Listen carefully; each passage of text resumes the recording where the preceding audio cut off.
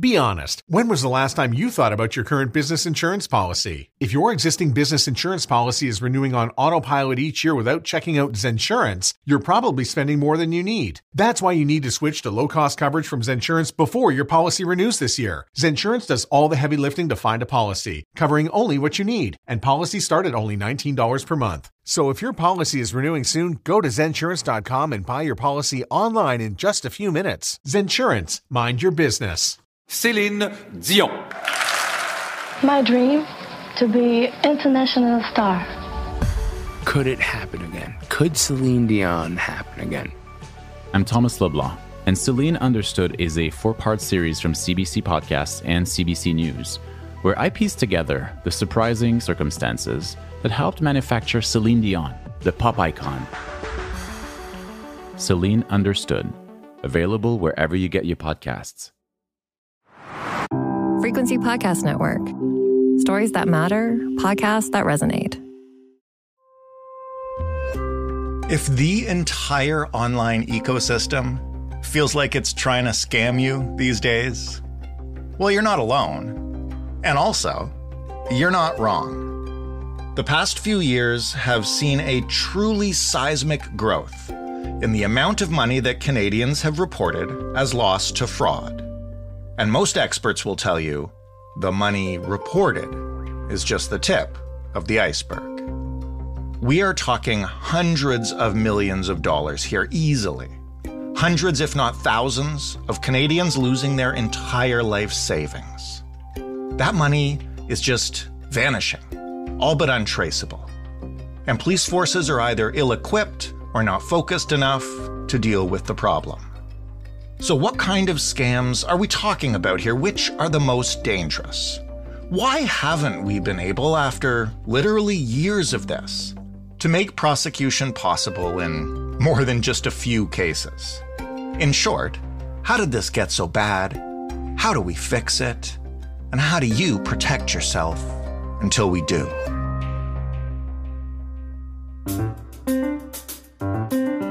I'm Jordan Heath Rawlings. This is The Big Story. Zak Vescera is a Vancouver-based journalist who focuses on white-collar crime, and he covered the rise in online fraud for the Investigative Journalism Foundation. Hello, Zak. Hey, thanks for having me. You are most welcome. We have been looking for a while to do an episode about the plethora of listeners we've had writing in explaining different kinds of fraud to us. So I think this is a great place to start. I'm happy to tell your listeners, unfortunately, they are not alone. Well, at least we can arm them and arm ourselves. Why don't we start with a big picture here? As of the most recent data, how much money have Canadians lost to fraud, and how does that compare as we start going back a few years? The most recent information we have suggests that Canadians are losing a record sum of money to fraud.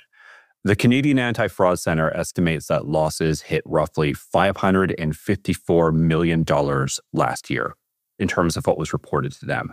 And I've got some bad news for you. The Fraud Centre also says that the vast majority of fraud is never reported to them or to anyone.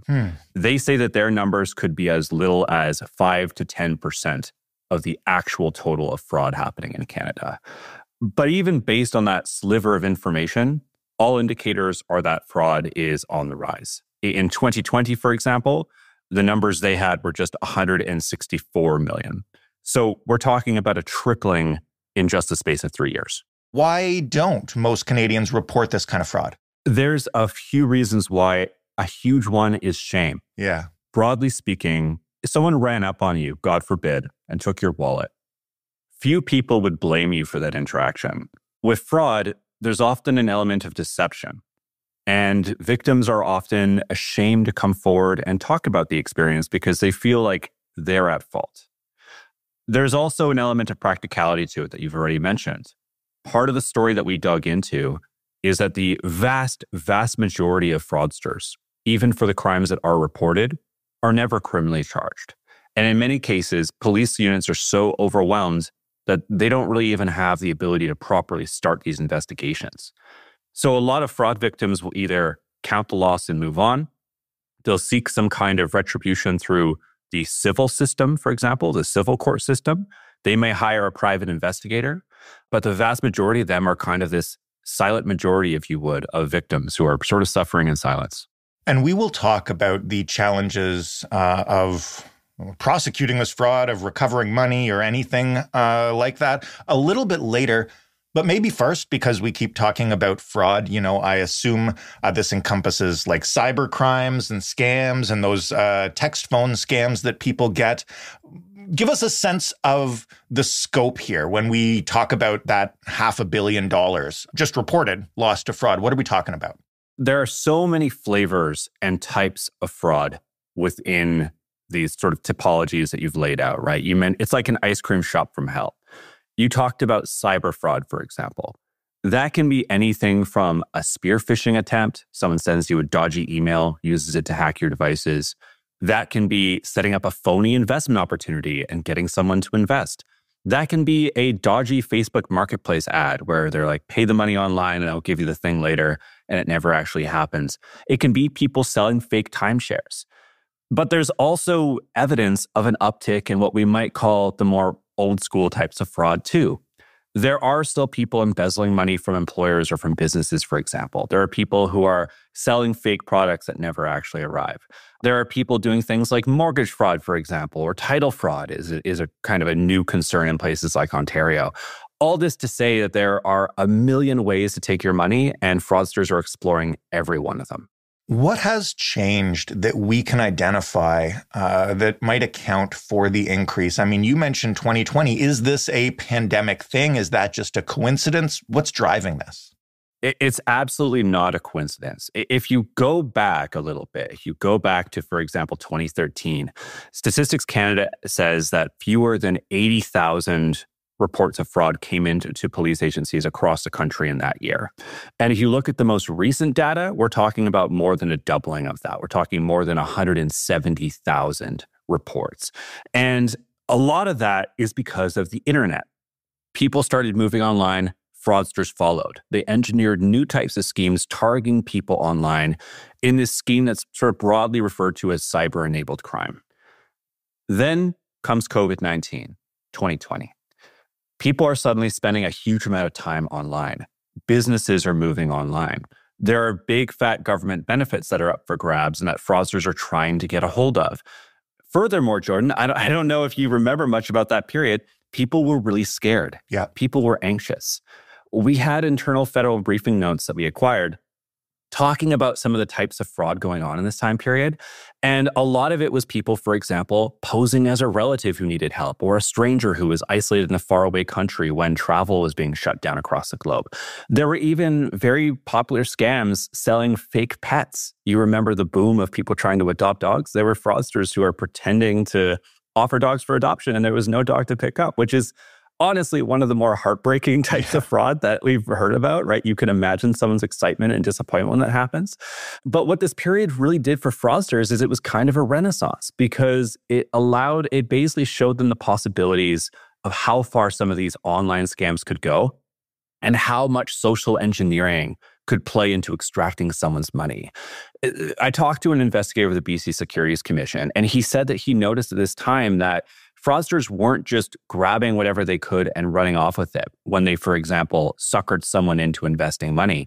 Suddenly, they were spending weeks or months building relationships with people online, sort of gently pulling them in to invest, taking as much as they could, and then running off with like huge sums of money, right?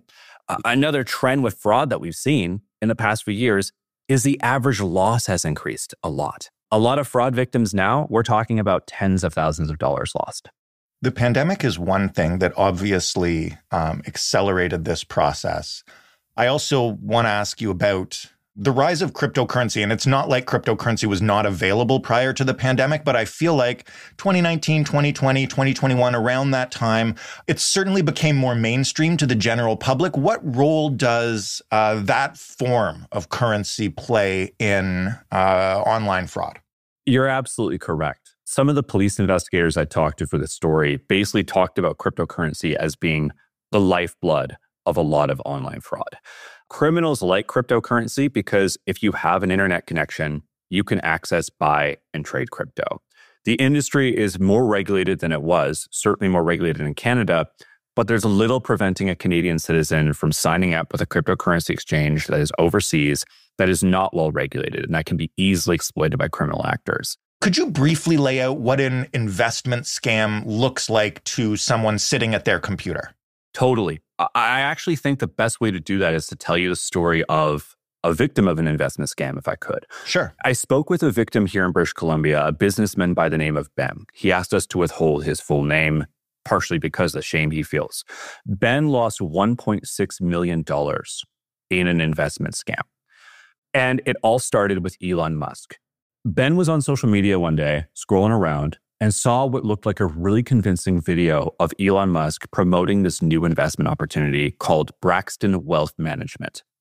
And when Ben went to go check it out, he saw that Braxton Wealth Management purported to be this Switzerland-based company that basically offered online stock and bond trading services. You would put money on the website, and then kind of like your bank, you would use that money to invest in various stocks, derivatives, whatever you want to buy. Ben's a pretty cautious investor by nature. He describes himself as someone who usually only invests in GICs and other pretty safe investment tools. So he started with just $250. And he said that it was incredibly convincing. He had people phoning him from this organization, letting him know how his investments were doing. He was receiving dividends from them. They were actually giving him money back at some points. And so he kept investing more and more and more and putting more of his money in until he was $1.6 million deep. And he believed that those investments were performing marvelously, that everything was okay. Then in April of this year, Ben figured out something was wrong and started to make some calls. And before you know it, Braxton Wealth Management had vanished. Its website was gone. And so was Ben's money. And he learned that this money that he thought he was investing in stocks and derivatives, etc., had actually gone to a cryptocurrency exchange. And from there, according to a private investigator report that Ben later paid for, moved as many as 200 times across the world and just sort of vanished into the air. And that's sort of what we're talking about with some of these investment scams. They are sophisticated schemes designed to make you put in basically everything you have until the final moment where it's all gone. Maybe can you just explain for those of us who have remained mostly blissfully crypto unaware, what people need to understand about why it makes for such a successful fraud currency and what people need to know to avoid getting sucked in? It's a great question. Cryptocurrency can be a legitimate investment tool, but it's also preferred by fraudsters for a number of reasons. One is that if you have an internet connection anywhere in the world, you can buy and receive cryptocurrency. They don't have to deal with the traditional financial system, things like banks, etc., that have more safeguards around this. The industry is more regulated than it used to be, but there's not much preventing a Canadian citizen, for example, from signing up for a cryptocurrency exchange in a jurisdiction with very lax oversight and using it to send money. Fraudsters love this. The RCMP recently did an internal audit, and they found that the rate of cryptocurrency-enabled crime is up 900% since 2018. And the most common offense that's related to is fraud. Fraudsters love using this as a tool. In terms of staying safe, the basic advice is that every investment carries risk. And the second question you should ask yourself is, if someone is insisting that you pay for a service or use a service of cryptocurrency, and you're not traditionally a cryptocurrency investor, you should think extremely hard about whether that's a good idea for you. Ask yourself, what do you honestly know about this? Keep in mind that every dollar you put in is a dollar you may never see again. Are you self-employed? Don't think you need business insurance? Think again. Business insurance from Zensurance is a no-brainer for every business owner because it provides peace of mind. A lot can go wrong. A fire, stolen equipment, or an unhappy customer suing you. That's why you need insurance. Don't let the "I'm too small for this" mindset hold you back from protecting yourself. Zensurance provides customized business insurance policies starting at just $19 per month. Visit Zensurance.com today and buy your policy online in just a few minutes. Zensurance, mind your business. I'm Abby Sharp, and I'm a registered dietitian on a mission to dismantle diet culture. Yes, that insidious multi-billion-dollar business keeping us on a never-ending hamster wheel of hating our bodies, fearing food, and spending our hard-earned money on a seemingly impossible mission to live our best, or more accurately, thinnest lives. On my new podcast, Bite Back with Abby Sharp, I'll be using my signature science and sass to debunk myths, call out the charlatans, and take down the endless barrage of BS bombarding us every day. Tune in each week as I'm joined by guests for expert interviews, engaging conversations, and science-backed information to help you leave diet culture behind for good. Listen on the Frequency Podcast Network or wherever you get your podcasts. You mentioned that there's a difference between regulated cryptocurrency in Canada and from other countries around the world. How do you tell the difference? What is the difference? The best way to go about it is to make sure that the exchange that you're dealing with is at least registered in Canada. And I would go further than that. I would make sure that it is a reputable, sort of known and trusted exchange that you're dealing with here. Look for sort of larger names, for example. Talk to your local securities commission in whatever province you are if you have any doubts whatsoever about the legitimacy of a cryptocurrency exchange. If someone offers you a new exchange and it's based overseas, for example, or if it's very, very new, or if you look up the address, for example, and it's a residential building or just sort of a random office, think very, very hard about whether you should invest in that, right? Question that a little bit. You should really treat these investments with a really high degree of scrutiny. And remember that these are not like traditional banks, and the regulations and the protections are not the same as traditional banks. Okay, so all of that said about how this is happening, how you can kind of keep your guard up, how have police adapted to this explosion in this kind of crime? I mean, we're talking about going from 100 million to more than 500 million, and that's apparently the tip of the iceberg. So what's been done in that time? It's been extremely difficult for police to keep up with this, if we're being frank. Officers that I interviewed for this story refer to this as a tsunami of fraud. And they admit very candidly that they are receiving so many case reports that they basically can't investigate a huge amount of them. They have to essentially just turn them down and tell a person there's nothing they can do. I think the important thing to underline here is that unlike a lot of the quote unquote old school fraud, those cases were already sometimes hard for police to investigate, with these new cyber crimes, police often have very little they can do. If you've been swindled out of your money, it's been turned into cryptocurrency and it's been sent overseas, that is a months or years long investigation for a lot of police agencies. They have to use software to figure out where your cryptocurrency went, if that police unit even has access to that kind of software, and they certainly won't have fast access to it. They need to write a bunch of production orders to compel different cryptocurrency exchanges to provide money. That's assuming those exchanges are in Canada. Then if the trail leads overseas, odds are there's a very low chance of arrest, especially if the suspect is not in a jurisdiction that's going to cooperate with Canadian police. So when police look at that picture and they go in with the priority of justice, of arresting someone for a crime, they often, unfortunately, kind of conclude that, look, this isn't worth the resources we put into this. And it's unlikely to actually get what the victim probably wants, which is their money back, right? And that puts police in, frankly, a pretty heartbreaking situation where they're often telling victims who have lost their life savings, who have lost huge chunks of their money, that there's nothing they can do to get it back. And you can imagine the alienation and the frustration that victims feel. You can also imagine the disappointment police feel. I spoke with a lot of officers in Canada who are hugely concerned about this wave of fraud. They believe this fraud is driven by organized crime. They believe this fraud is going on to fuel other crimes like drug trafficking and human trafficking. They think it's all interconnected. They think this is a huge priority, and they are very frustrated that they don't have more tools at their disposal. When you say they don't have more tools at their disposal, is this a question of resourcing, directing funds from elsewhere to creating more units and more specialists to fight this type of crime? Or is this a consequence of the type of crime itself? And once it gets out of Canada, it doesn't matter how many cops you throw on the beat, it's gone. It's a fantastic question. And the answer is that there is a question of priorities here.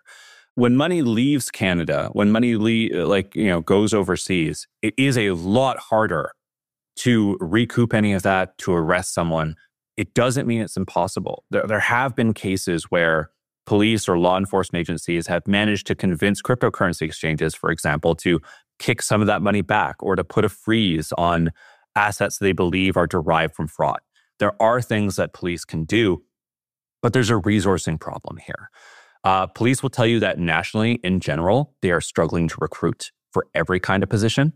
And fraud is kind of a specialized beast. Right. Being a beat cop won't necessarily prepare you to investigate fraud. You need teams with people like forensic accountants, with lawyers, with people who understand the international financial system. You need access to software that traces cryptocurrency, which we've talked about as kind of the lifeblood of fraud. RCMP estimates a 900% increase since 2018. And frankly, most police don't have those kinds of resources available. And the other problem here, if we're being blunt, and police officers I talk to acknowledge this, fraud is not a priority for many police agencies in Canada, for politicians, and for Canadians more general. We do not associate true loss to fraud in a lot of cases, and we don't treat it with the same importance that we might treat, for example, an assault or something that is more tangible in our communities. And a lot of police officers I spoke with say that's actually the wrong way to think about this, because there are deaths and there is violence because of fraud. There are tragically people who die by suicide after being defrauded. There are people who seek out revenge on the alleged perpetrators themselves because they feel like police won't do it. And then there's what the money is ultimately spent on. We've talked about the connections to organized crime, the connections to things like drug trafficking. So to think of this as a bloodless crime, I think might be actually erroneous. I think it's not true. So we've talked about the police response and police resourcing.